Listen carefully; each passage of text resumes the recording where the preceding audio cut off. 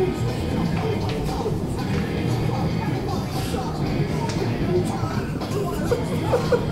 be so mad if I was sleeping right now. Oh my god!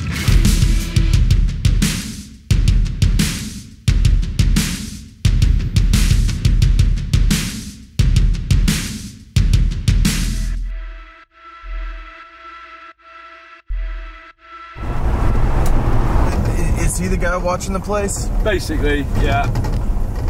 We started off, let's see, we split up into subgroups. So this is one of those spots that over all the years there's always been tarpon here for some reason.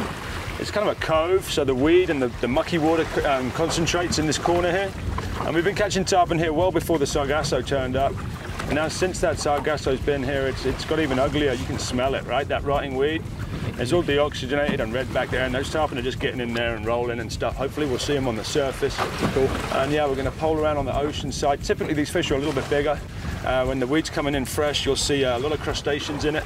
There's a sargasso shrimp and a sargasso crab. We get real lucky, we might see some of them. Yeah. Yeah. Awesome.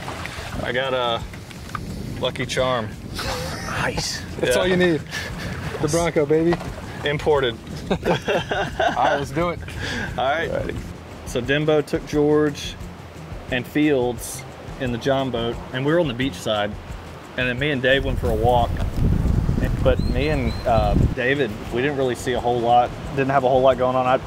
I blindly hooked what I think was probably a little snapper, and had a little bit of a pole tug from a triggerfish. But I mean, really wasn't a lot going on. So me and Dave were walking back towards the truck. We'd met with Dembo and them, and we decided we kind of came around this point, and we're like, all right, let's just meet back at the truck, and then we'll go on or eat or whatever. And so me and Dave, we kind of got out ahead, and there was two sets of rocks, like one before the truck and one right after the truck. And we got to the first set, I saw right off the bat, I saw a school of like 5 decent sized permit. I mean, not big, but like dinner plate sized permit. And I was like, okay, hell yeah, like there's some fish here. And then we saw, you know, a couple little like runs of, you know, little baby jacks or bait fish, hardtails or whatever. I started throwing at these, they didn't look very big. I started throwing at these little fish, right? And so I get a couple follows, and one comes up, eats it, set it, and I'm fighting it. And I was like, man, for this little fish, he's digging pretty hard, you know? And then I see him, he kind of runs at the rocks, and I see the stripes on his back. I was like, oh, it's a baby bone. Like, hell yeah, you know, like lucky bycatch. Yeah.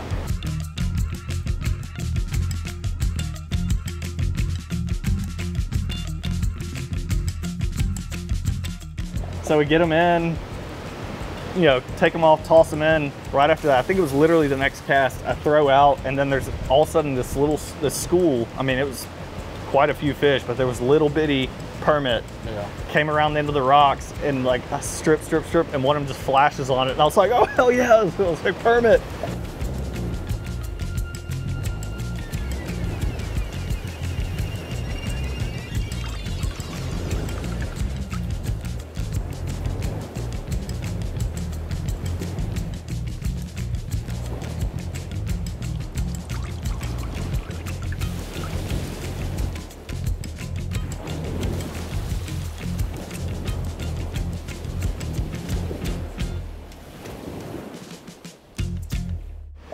And so we got him up, and then Nick was like, well, there's a ditch across the street.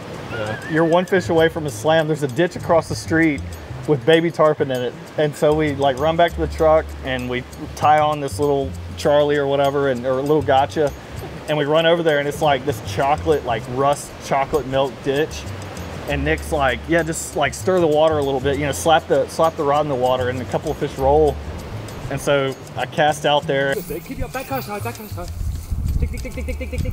Do you not let it sink at all? You see all the shit that's in here? Heck yeah, stay on it. Damn, it's a decent fish. Right before Nick could get his hands on the leader, it unbuttoned. So we kind of slid down the bank a little bit. Cast in there. Yep. Hell yeah. Up.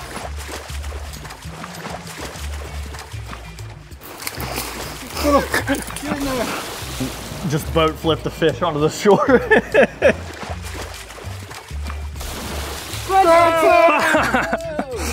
Let's go!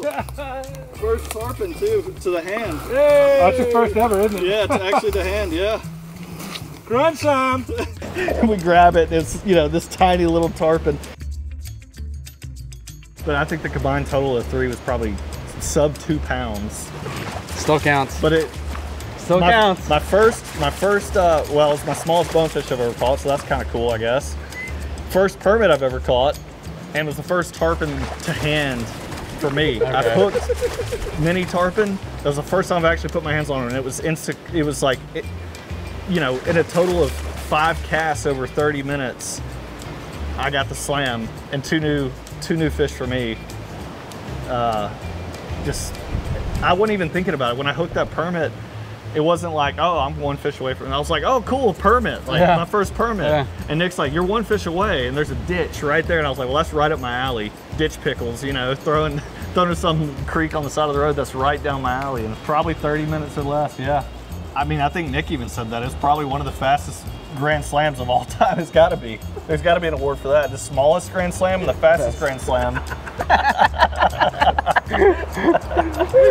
Off the same rock. And so Nick was gracious enough to say, Dan, you can name it. You know, you want to call it Dan's Rock or what? And I said, Dan's Rock sounds great to me.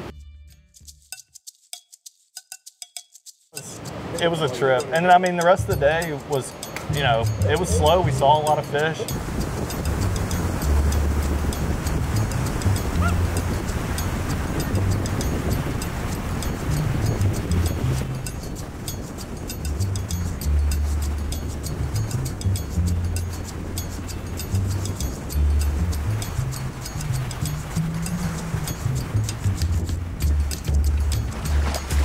George actually, he'll have to tell you about it, but I mean, me and Dave saw it from the beach, and we saw it just.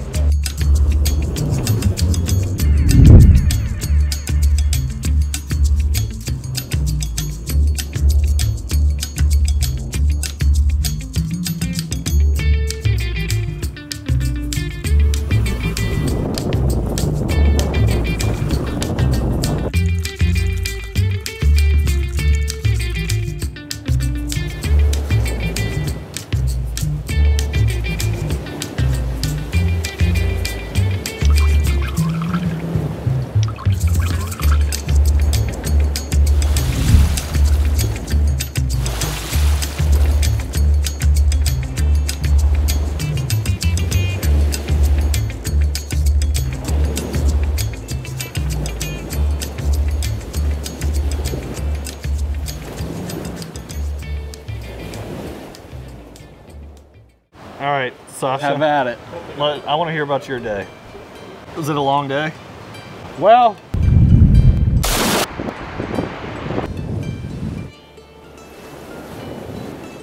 yeah.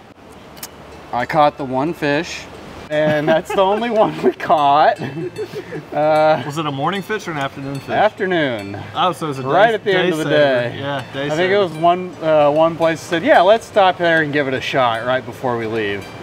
And that was a great call. Great call. Walking along the beach, I notice a small school, 5 or 6 of them. I yell at Ben. I'm thinking in my head how to give him directions of where to look, and it's not working, so then I just say, Ben, and point. And then he tries to cast, but his line gets all tangled up. So I just plop it right there, set it nicely, set it. That easy, huh? Yeah. You Kai Martin him. Yeah, pretty much. There was one of them in the school was he was a hefty fella, and I did not get that guy, unfortunately. But still very pleased with at least a fish on the first day.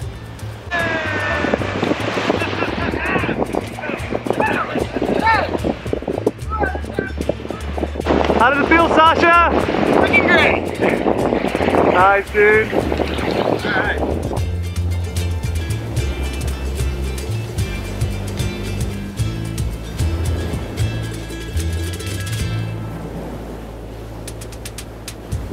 I mean, that's not a bad day 1. Yeah. Yeah, I mean, we learned a lot. Yeah. We got five more days. Yeah. So, I mean, as long as the weather holds out, I think we're gonna at least see fish. The rest is not up to us. But you did kind of get hosed though. You got a Grand Slam on the first day, so kind of all downhill from here. Yeah, yeah. Maybe you can get it to 5 pounds combined weight. If we could go up Later a this pound, week? maybe in 1 pound increments. Yeah, Okay, there we go. Well, that's the next step. Let's go up in 1 pound increments. The Pequeño slam. Yeah.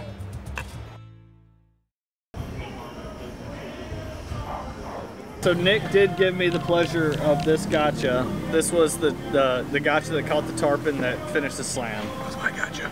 It's George's gotcha. I owe you. No, but this morning I went to go put on my my wading shoes, right? And I don't think I haven't touched those wading shoes. Have been sitting outside of my house since we came back from Mexico last year. Have not touched them. They were filthy. That's right. Which one? And I stuck my hand in them to make sure there's no spiders, and I found a Bronco, Hot Wheels Bronco, and I think I said it out loud to Nick and the guys. I said, I think this is going to be my good luck charm. And I put this in my pocket, and all morning I kept thinking, like, I'm going to see a fish, I'm going to see a fish, and I didn't see a fish. And then all that happened, and I forgot about the Bronco. And I got in the back of the truck, because I rode in the back of the bed of the truck after that slam. And I was laying there, kind of leaning back, drinking a beer, like relaxing, and I felt my pocket, and I was like, no way. And so I even texted my wife this morning, and I said, tell Olin I've got his Bronco for good luck. I got that text message. I'm going to screenshot it. But that Bronco, my son's Bronco that he hid in my shoe was the good luck charm. Anyways, cheers to Olin. Cheers, Olin. Yeah. Salute to man. Cheers to